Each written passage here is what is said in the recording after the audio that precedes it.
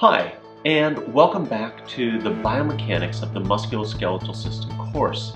I'm Dan Bassett, and in this unit, we're going to be talking about basic segment kinematics. Now, what we mean by that is we're going to take the principles that we discussed in the previous unit, where we're talking about general kinematics, and apply them to individual segments within the concept of biomechanics. So each individual segment has its own coordinate system, its own shape, and everything about it needs to be completely defined.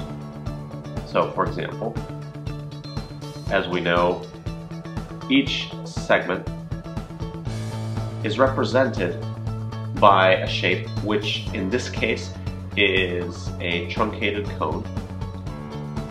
And we need to know everything about it.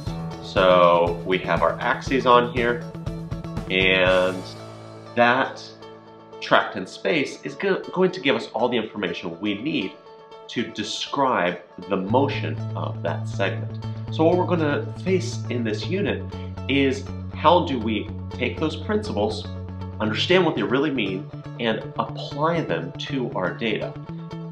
At the end of the last unit, we gave you an assignment, giving you the static trial from the data acquisition with Jason for you to play around with it and use principles that you learned in Visual 3D Basics to better expand your understanding of how to apply a model. Now, that biomechanical model that we dealt with in Visual 3D Basics was a little bit different than what we did with Jason, but very, very little. Just a few minor changes, different marker names, but that's the least of the issues that we probably were facing.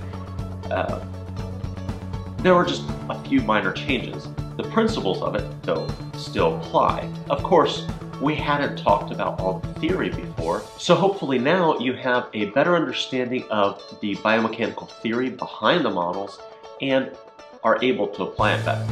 If there was a little bit of confusion, we are going to review that in this unit as we talk about how each individual segment is described. So, continue on to the next chapter as we apply that theory to individual segments.